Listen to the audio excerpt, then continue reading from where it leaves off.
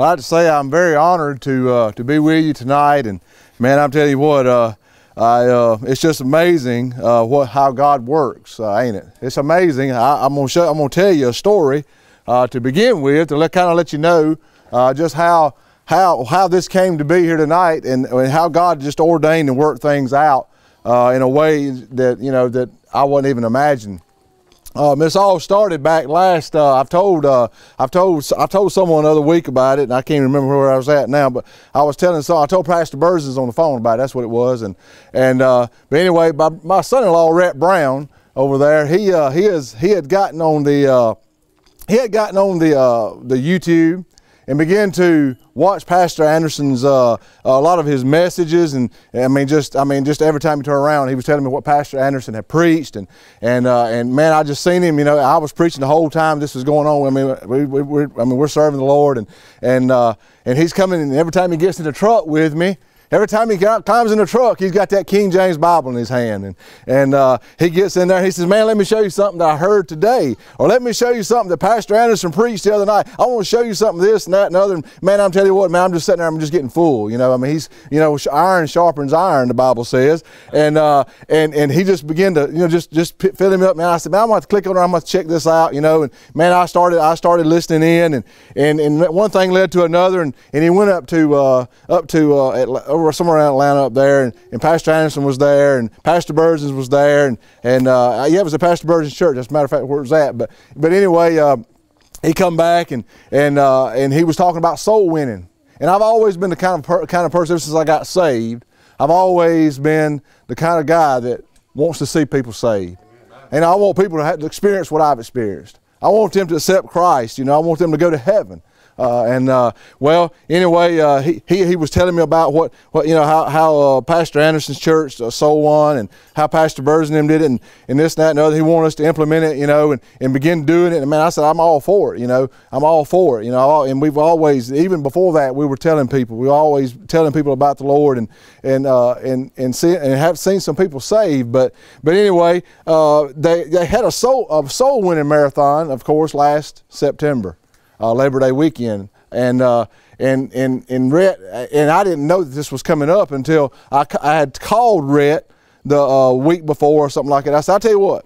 I said, I don't know what Pastor Burzins doing out there. If they got some kind of training or some kind of something where we can go with them and we can go soul winning, I said, I'd love for our church to join in with them, and just tell him that, and just see what he says, And he did, and well, in the meantime, I got a pastor friend of mine. He's an independent Baptist preacher, and he was having a dove shoot.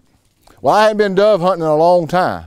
I hadn't went dove hunting. So me and my wife was over in Athens, and she says, I said, I really don't want to borrow a shotgun. And she says, well, it's just fine, buy you a cheap one or something, and I did. So we went to Academy Outdoors, and I bought one. Well, in the meantime, I did not know that he was making contact with Pastor Burzins there. I didn't think he was going to call him that quick. And so he calls me the night I got home with that shotgun. Boy, I was looking at it, man, I done bought me some shells, and man, I done went and bought license to go hunting, ain't been in years, not years. And there was going to be some preaching at this dove shoot, and I was going to be, of course. Well, anyway, he calls me, and he said, man, I got hooked up with Pastor Burzins. I said, really? I said, man, I'm glad, boy, praise the Lord. And then all of a sudden he said, well, it's this Saturday, opening day of dove season. And I said, oh, really? He said, yes. Yeah, it's this weekend. And well, anyway, I didn't say anything about the shotgun. I didn't say anything. I said, okay, Rhett. I said, all right, man. I said, hey, there's no way I'm going to let, he said, and he says, we'll go out there, we'll go soul winning. If you can't go, if there's something you got going on, and I didn't tell him about the dove shoot or nothing. I said, no, I ain't got a thing in the world going on. I ain't got nothing going on. Well, anyway, I told my wife, I said, there's no way in the world. I said, I done told him to talk to Pastor Burzins. I said, man, we need to be doing this. And I said, I'm not going to go. Well, sure enough, that's what happened. And I come out there and cross paths there with Pastor Burzins' church at Stronghold Baptist Church. The shotgun is still in my closet, and it has not been shot yet. But anyway, but that it's just amazing how God works. And then I was able to come up there, and our church come up there and went soul winning all day there, and just had a great time. Saw some people saved, and man, just praise the Lord for that. And then he calls me. I was going through something. Anybody that's a pastor here, that man, there's a lot of times men of God, we go through things. Man, there's things in our lives, there's things that happens in our churches that we're not pleased with, and we have some decisions we have to make and different things. And I was struggling a little bit, and man, I was struggling bad, to be honest with you. And I told my wife I was struggling, when she'd been, well, it's going to be all right. Well, the phone rings a couple nights later, and it's Pastor Burton's. And he tells me, he said, man, we're going on this camping trip. Our churches is getting together. And he said, the Lord just laid it on my heart for you to come and preach one of those nights. Man, he don't know it, but there was tears streaming down my face when he was saying that. And man, I was just so honored and just so joyous over that. I said, man, look at God, look what he's doing. He's showing me, look here, boy, you got to keep your hands to the plow. You got to keep plowing. You got to keep going. And then, I've been looking forward to this for ever since he called me on that March. It was sort of toward the end of March, I guess it was, when he called me about what y'all got going on, what's going on down here this week, and then all of a sudden I'm sitting and standing, I'm at work, and I get a text from my daughter Kayla, and she says, Angelica just texted me or it messaged me and said they're going to come to our church Sunday morning, and I'm like, that's weird, I'm like, okay, we can handle that. And they're going to come to our house, and we're going to have lunch. And I began to thinking about Angelica. I said, who is Angelica? And I thought about, well, she was pregnant when we were up there in September. And man, they came, and they've been there since the week, I believe it was after Easter, the Sunday after Easter. They've been coming on Sunday morning and Sunday night, and we've been going soul winning in the afternoon at the church. The first week we were there, I think they had one saved. Anyway, yesterday they was there. And we had 4 saved yesterday afternoon. And just a little old village apartments down there, right down the road from our church right there. It's very, very close to the church. Our Bowman is such a small town, and it's very rural. I mean, it's not close like it is where a lot of y'all are from, and it's a little different. The terrain is a lot different. We're down here, out here in the country, and I think the Bible Belt is one of the worst places to have to go soul winning. Because everybody knows everything. Everybody knows everything. Well, Granny took me here, and Mama took me there. Well, my mama was this, and we were that, and this one, and they can, before you know it, they're trying to convince you of something, and you're trying to tell them about the Lord. But anyway, I'm just blessed to be here tonight, and he said you can have Monday or Saturday. I said, let's get this over with, because ain't no way I can follow the men of God that's going to be here this week. No way that I can. God called me to preach years and years ago, and I ran for a long time. And about 6 years ago, I guess, or so, I finally answered the call to God to preach the gospel. But anyway, I'm just so grateful to be here with you tonight. And I just want to encourage you tonight, or try to encourage you. I want to try to encourage Pastor Burzins and these other pastors that's here tonight.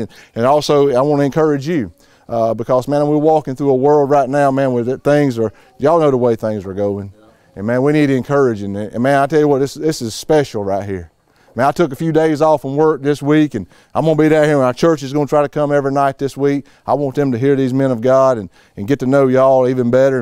And I just pray that, it don't end. We need each other in our lives, and somebody that's real. Huh? Somebody that's real. Y'all don't mind if I preach out of King James Bible, do you? Y'all ain't got nothing against that, do you? If you do, you're tough. Amen? Amen. Y'all, hey, I can't preach hard to y'all because y'all get it every Sunday. So, you know what I'm saying. So, but anyway, he's already read the text tonight, and I just want to try to get into God's Word right here with you for a little bit. But I would love to pray. Pray right quick before I begin, and let's just see what the Lord has for us tonight from His Word. Father, we love you, and we thank you again for another day you've given us. And Father, we thank you so much, God, for your Word. And Father, if I did not have your Word, God, I'd be lost. And Father, if we didn't have the Word of God, we wouldn't have our salvation tonight, God. And we thank you. And Father, we thank you that Jesus was the Word. And I thank you tonight, God, that He chose, God, to come and dwell among me. I thank you, God, that, Lord, He laid His life down. Lord, didn't nobody make my Savior die. He freely gave His life for us, God, and for the whole world. The Bible says, for the God so loved the world that He gave His only begotten Son. His only begotten Son, Lord, to come and die, Lord, on a cruel cross of Calvary, Lord, that I might have life, that I might be able to stand here amongst your people tonight. And Father, we pray now, God, that you'll just help me tonight, God. And God, I pray I cling to John 14:26 tonight, God. I pray you teach me all things. Bring things into my remembrance tonight, God. I pray, God, you anoint me, God, from on high. I pray, God, you help me to hold down the arm of the flesh tonight, God. Help me not to preach what thus saith Ed, but what the Bible says here tonight, Father. Lord, help me to decrease that you might increase tonight, God. And Lord, may I get help tonight. Help me first here tonight, God. If nobody else, God, help me here tonight, God. I need some encouragement from your word. And Lord, I know they do too, Father, or they wouldn't be here. I give you all praise and I give you all glory for us in Jesus' name. Amen. But tonight I want to talk out of the book of 2 Corinthians to you for a little bit. God just really impressed this upon me this past week, and man, even Sunday morning when I went into my study to get ready to kind of brush up on some stuff for Sunday morning, God had me over here, and I said, God, I'm telling you what, now I'm supposed to go preach this morning. You know, He said, I got that. I got this. Don't worry about that. You need to take this in, what I'm supposed to give you for Monday right now. But I just praise God that He is so faithful. Amen. Amen. But tonight I want to talk about, if I had the title of what I'm going to talk to you about tonight, I want to talk about some strong men. Strong men. And look at y'all ladies, don't turn me off. Don't say, well, he ain't talking to me. Yeah, I am.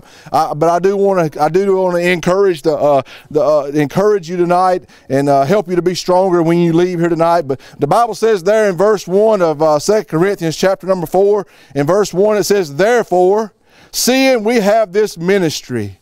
Therefore, for this reason, seeing we have this ministry. Pastor Burson has a ministry. I have a ministry. Believe it or not, you have a ministry. Man, you have a ministry. We all have a ministry, that is to go and to share the gospel with the lost people of this world. We have a ministry. And look at here. As we have received mercy. Hallelujah. Praise God that we have received mercy. Man, we didn't get what we deserved, did we? Man, we all deserve to be in a place called hell today.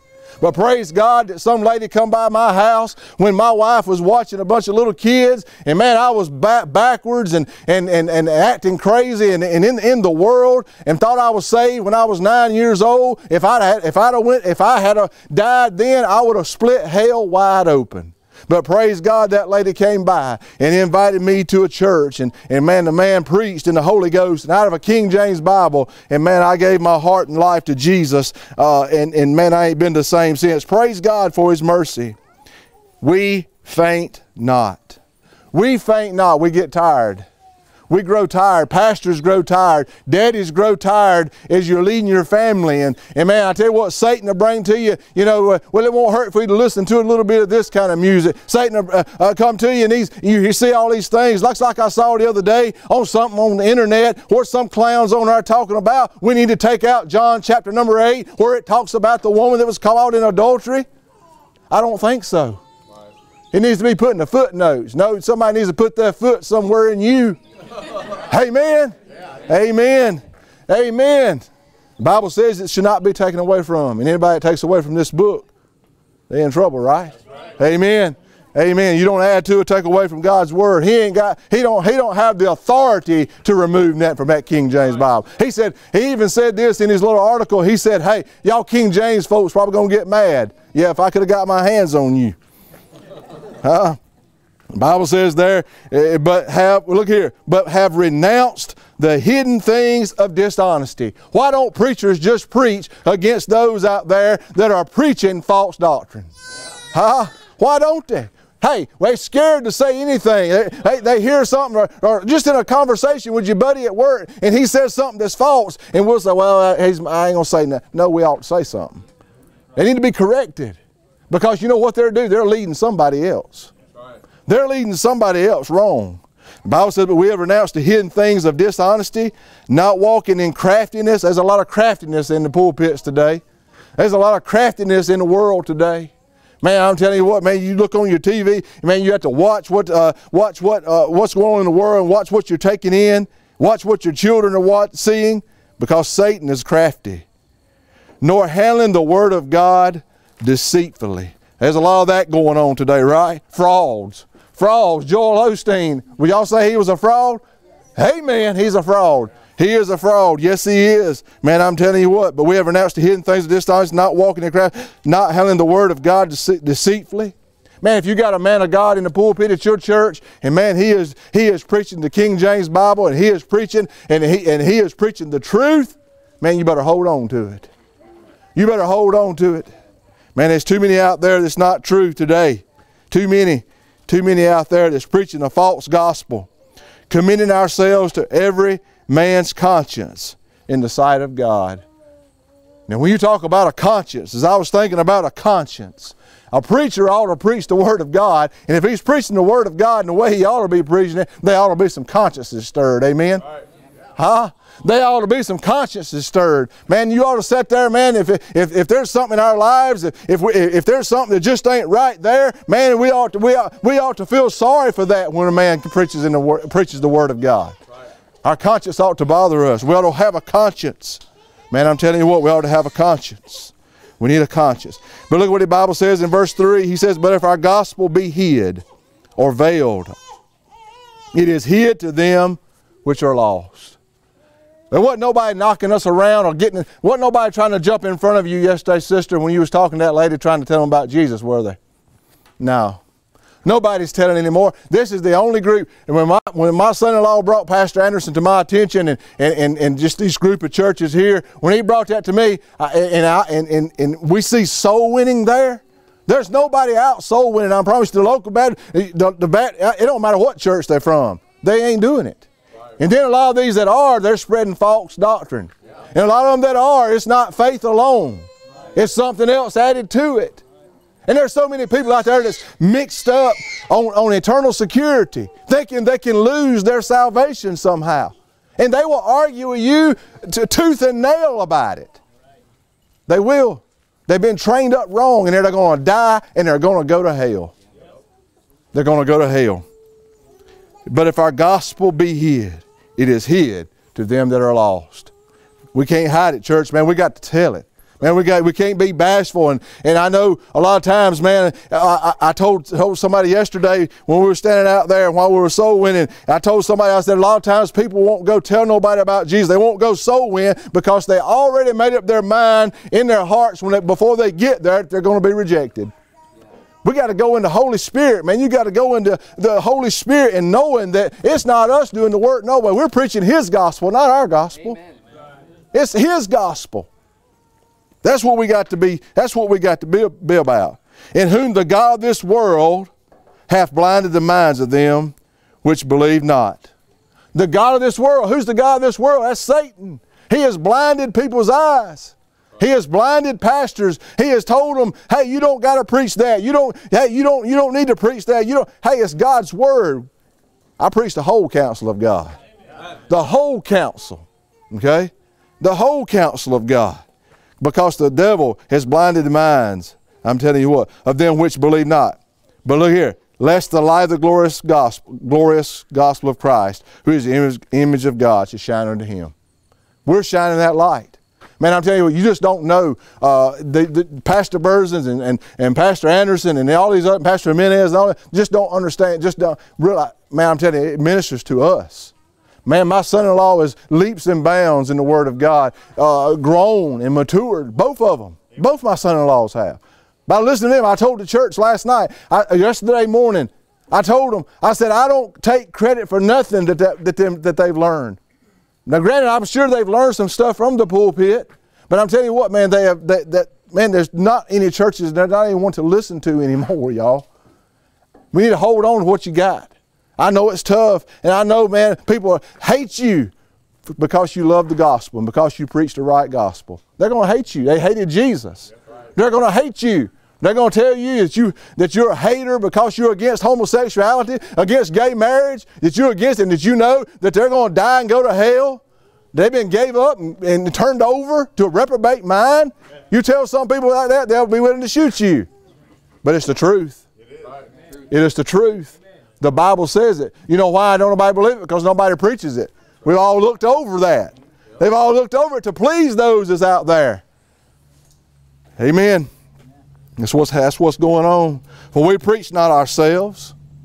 For we preach not ourselves. For we preach not ourselves.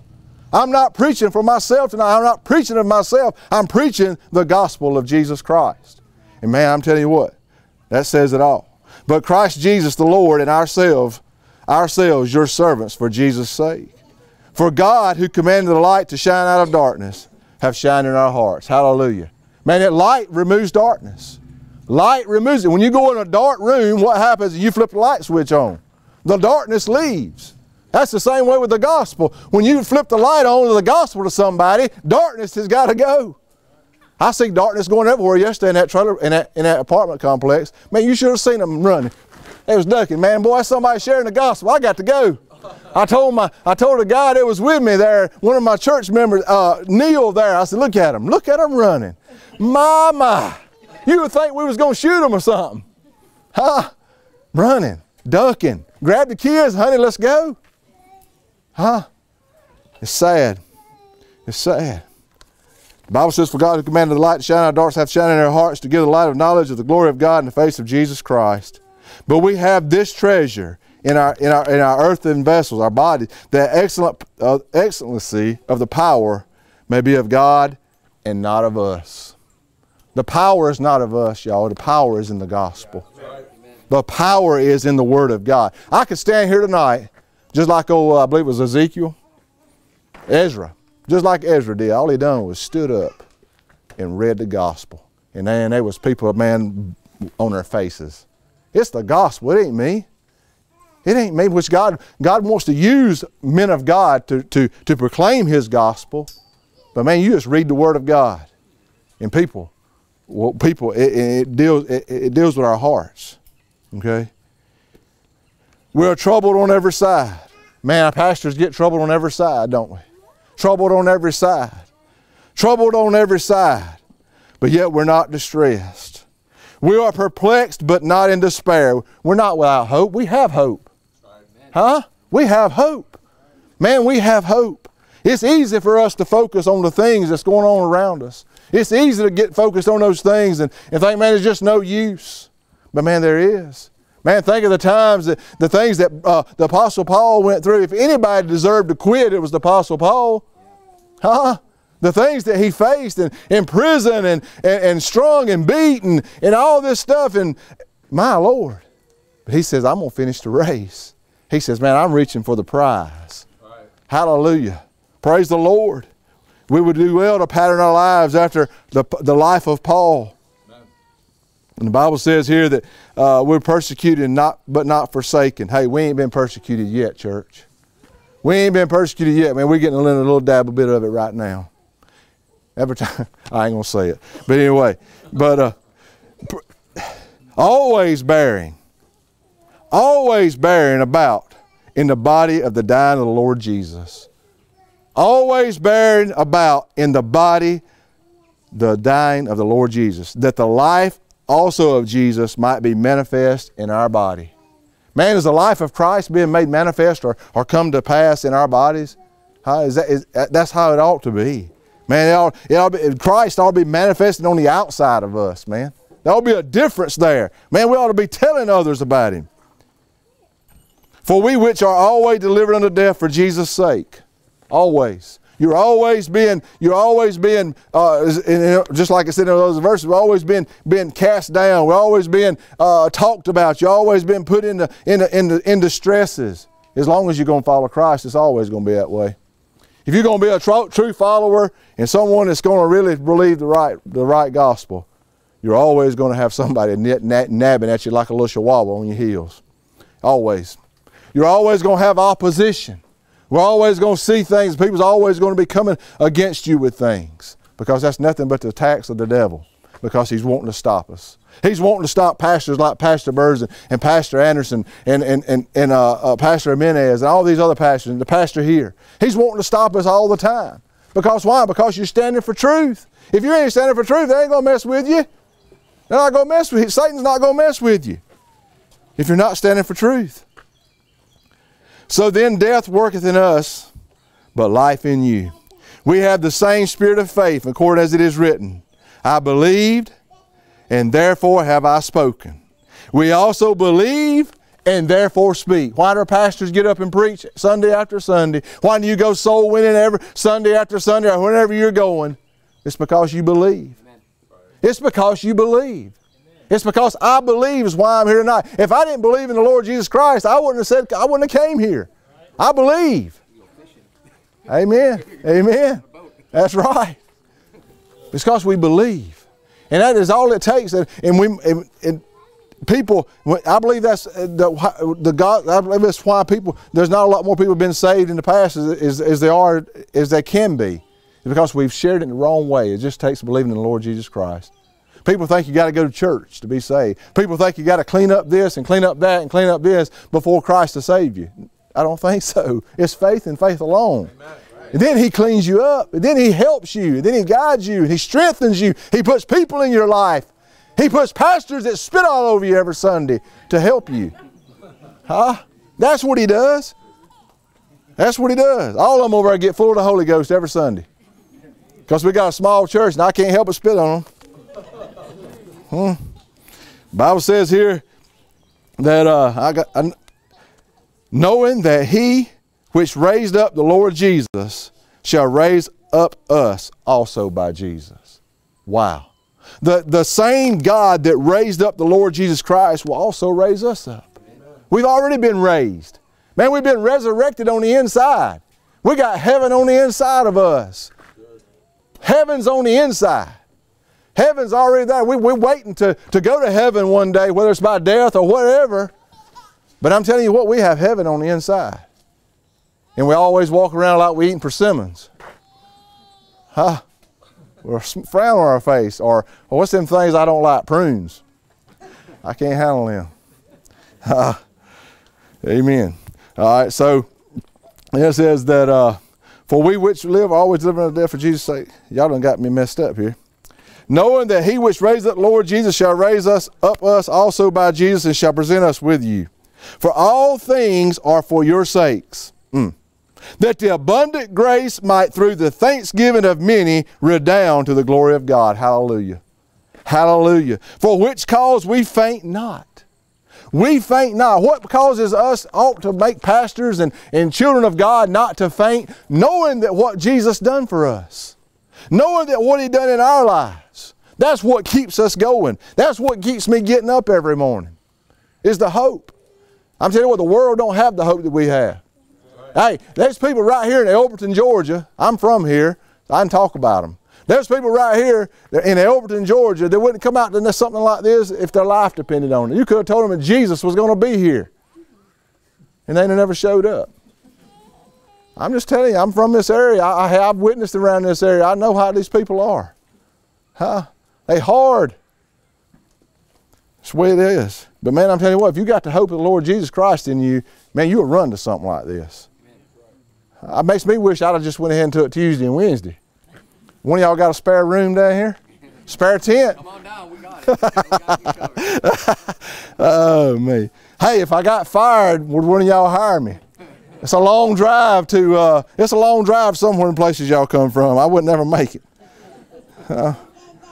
For we which cause we faint not, but though our outward man perish. This old body's perishing, you know that? You know how I figured that out when I turned 50? I realized my body's perishing.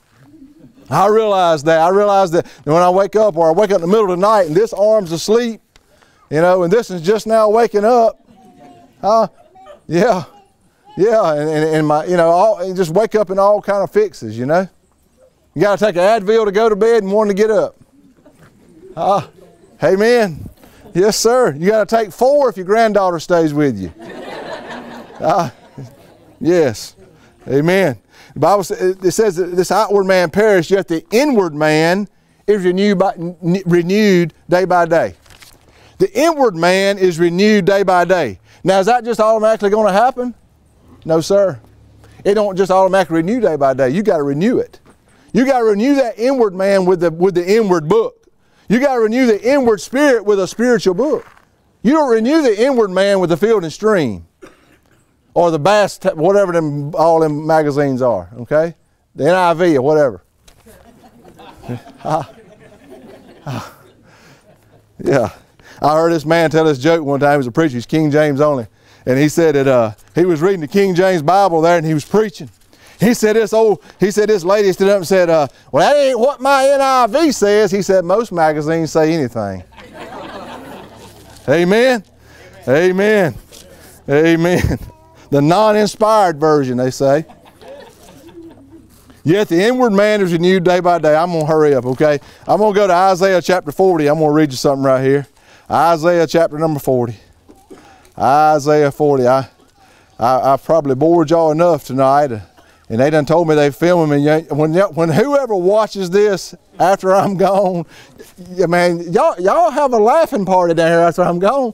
They'll be able to hear y'all all the way up in Elberton. What they laughing at? That old guy that went down there and preached, that redneck that preached down there tonight from Bowman, Georgia. Sword of Spirit Baptist Church. Don't go there. Isaiah chapter number 40. And now let's look at verse 29 through 31 there. And look what it says. He giveth power to the faint, and to them that have no might, he increaseth strength. Man, I'm telling you what, if you come in here tonight, man, you down here camping, you're having a good time, but inside you may be needing some strength.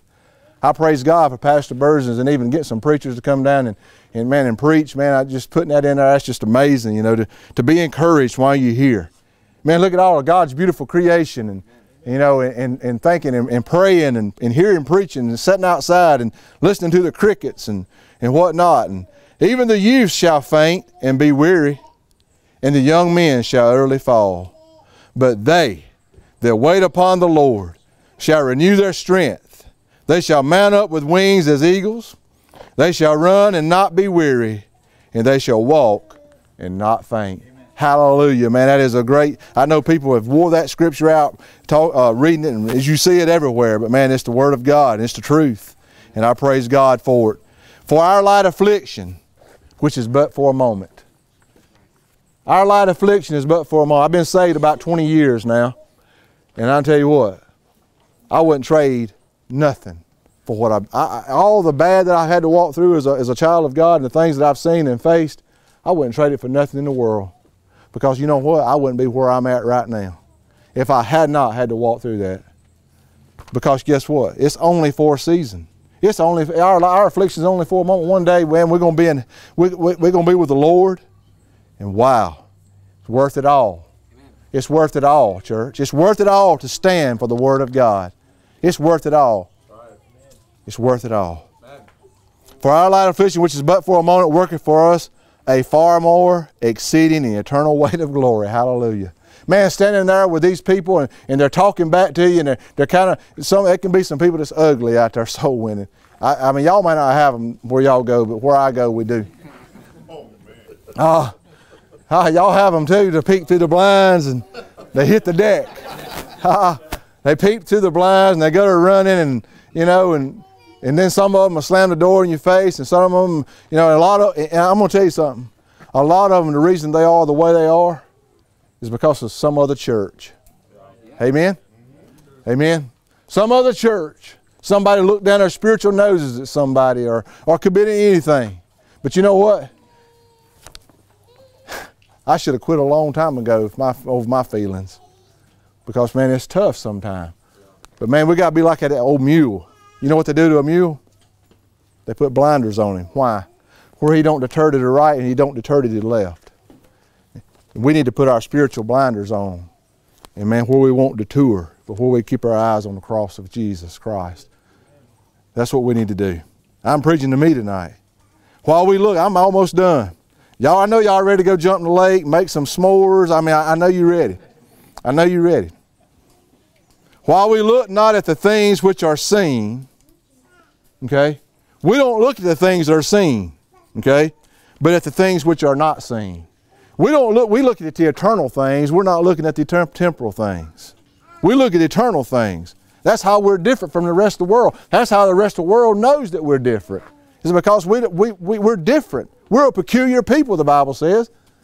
I mean, we're holy we're priesthood. My Lord, we're supposed to be peculiar, okay? We're supposed to look different. We're supposed to talk different. We're supposed to act different, all right? I've always been different. I always have. That's a joke. For the things which are seen are temporal. Okay? These bodies that we have, they're temporal. As I said a while ago, you know, they ache, and as you get older, things happen to them, and you know, things happen to our body, and we can't understand, well, God, why is this happening to me? Maybe it's something that's really alien, something you're having to live with for the rest of your life. But just know this, man, that's only temporal. That is only temporal, because one day you're going to get a glorified body. Man, you're not going to have no pain, no sickness, and no death one day. Whether you go by death or whether you go in the rapture one day. Okay? Man, we're going to get a glorified. We're going to be just like Jesus. I mean, we're going to see Jesus there. Hallelujah. Praise the Lord. But I am so thankful. I am so thankful for y'all giving me just an opportunity. Man, it's just, I was standing over there and we were singing. And when I get nervous, I go to singing real high. I couldn't, my wife, she's hard to follow anyway, but and she knows that. But can't neither one of us carry a tune in a bucket, but we try. All right? But when I start singing high, man, Satan, you just don't know what Satan was doing right over here. He said, man, you fist to mess this up, boy. They got you on camera, and you're just going to be on the whole world's going to see you mess up and fall. But you know what? The moment I stepped up here, I felt the presence of the Lord. And now y'all know why the presence of the Lord is, because you brought him here. I really believe y'all are a great group of people. I don't know many of you, but I hope I get to know a lot of you. And man, I love the gospel. I love what Christ has done for me. And man, I just want to share it with the rest of the world. I appreciate y'all having me. Appreciate you, Brother Pastor Burzins, for having me. Thank you so much. I'll be back. We'll be around this week, and my church family will be around, and we will be around, and hear some of these other. I'm looking forward to Thursday and Friday night with Pastor Anderson and Pastor Jimenez, and then Pastor Jonathan Shelley, all y'all pastors. I'm looking forward to it. I really am. Y'all just pray that I can get here on time Tuesday and Wednesday, because I'm off Thursday and Friday. I don't have to worry about it. And I was off today. So, but anyway, I appreciate you. Thank you very much. God bless you. Bless you.